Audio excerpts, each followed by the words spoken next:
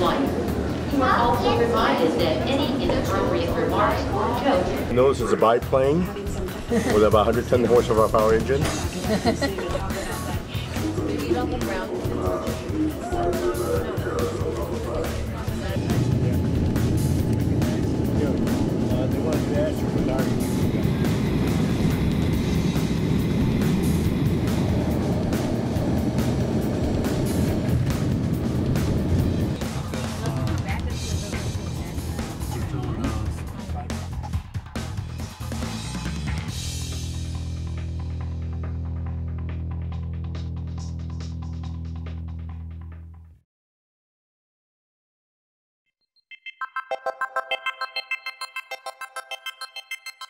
The Chow telescope basically happened because I got a call originally from Ed Byers, and then Alan Chow called me and asked if I could consider automating this telescope. It was essentially a manual telescope back in 1998.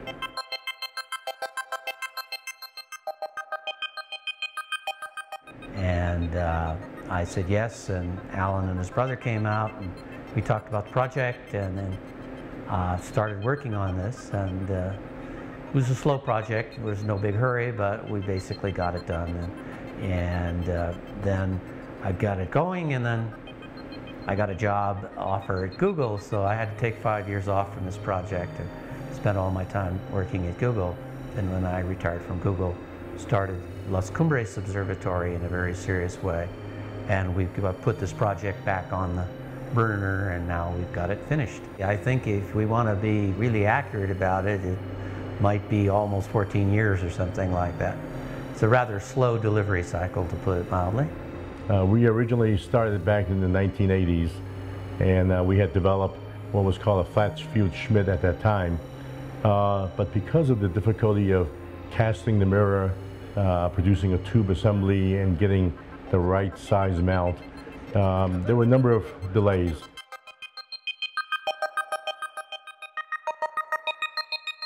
In the mid-90s, we actually fabricated the telescope tube assembly. Ed Byers then created the mount. And, but by that time, the system was antiquated, it was obsolete. I was referred to Wayne Rosing to see whether we can modernize the telescope. There was no pointing capabilities or go-to capabilities. And so we brought the telescope to Wayne and basically discussed with him what the possibilities are for this telescope.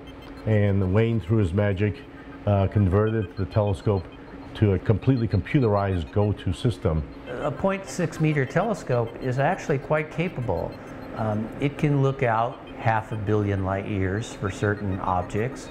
It's typically going to be used for objects in the Milky Way, nebula, galaxies, star clusters, and some objects that are further away from the Milky Way called globular clusters that are satellites of our Milky Way. It could be used for both serious science and for very, very serious education uses. About 2 years ago, I went over to visit Wayne in Santa Barbara, and we saw what the scope was capable of and what it was all about. And we really decided that it was inappropriate to put it in the Chicago area where I live because the skies are so bright, you can at most only see perhaps 100 stars a night.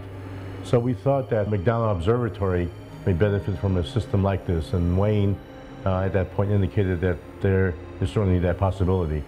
So over the next 2 years, we discussed with McDonald about its potential use in educating the public to the wonders of the night sky, and perhaps for research kindergarten through 12, and perhaps as an integration into the LCO-GT system as the educational portal.